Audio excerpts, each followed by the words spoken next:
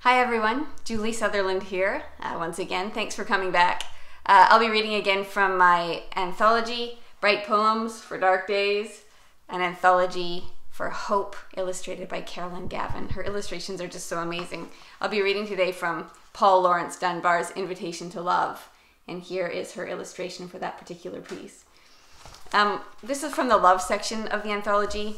Love is a tricky emotion. It's one of the most sought after, but of course the flip side of love is heartbreak or heartache. I try in this anthology to cover a whole range of kinds of love so that each person who comes to this section might find an expression of love that resonates with them, because of course love doesn't have to be romantic. It can be affectionate, it can be instinctual, it can even be pragmatic. And of course it can be erotic. It can also be, let's see, what's another kind of love? Playful, for example. There are all kinds of love. And in Laurence Dunbar's Invitation to Love, he doesn't specify a single kind. So I think it's the sort of poem that can resonate with each of us, because he's asking love to enter his heart.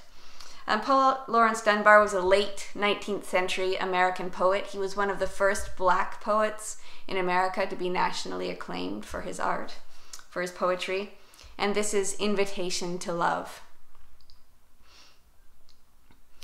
Come when the nights are bright with stars, or come when the moon is mellow. Come when the sun his golden bars drops on the hayfield yellow.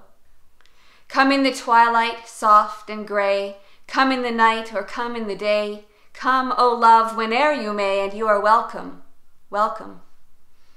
You are sweet, O love, dear love. You are soft as the nesting dove.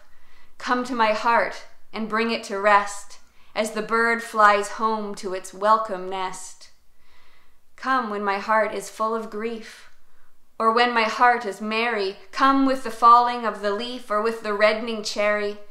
Come when the year's first blossom blows. Come when the summer gleams and glows. Come with the winter's drifting snows, and you are welcome, welcome.